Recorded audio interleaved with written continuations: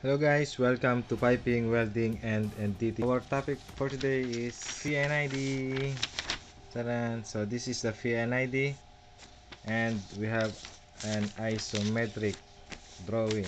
Okay, so how to read the isometric drawing and how to read in the PNID.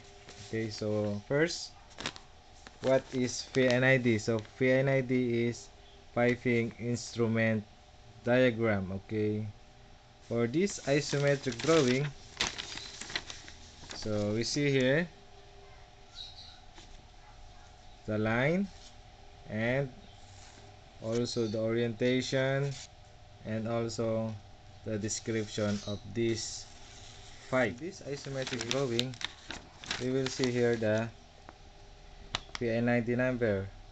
So the PNID number is 060 00001 dash 01. Okay, so this is the PNID. It is blurred in the because this is a small letter, so I write it here, PNID number. So from this PNID number, this is the isometric drawing, and we can see here from the PNID number, we will see here from this box, we will see here the PNID number from the isometric number. Okay, so this is the PNID number. Okay, indicate here the 060 00001 01. Okay, so this is the PNID of this isometric drawing. Now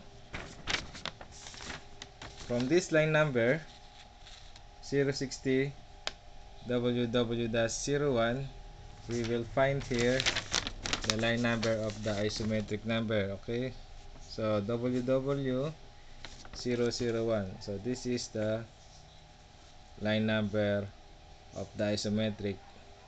So this is the line, and from this isometric number, this is stopping point from the bezel 1. Okay, from the bezel 1, so this is the line number. So this is the line number, and from the going from the bezel. Okay, so this is the line number and going to bezel. So this is how to read the isometric and from the PNID drawing. Okay, so thank you guys, and I hope you have learned about this PNID drawing and the isometric number, how to read it. And thanks for watching guys, and see you in my next video. Bye.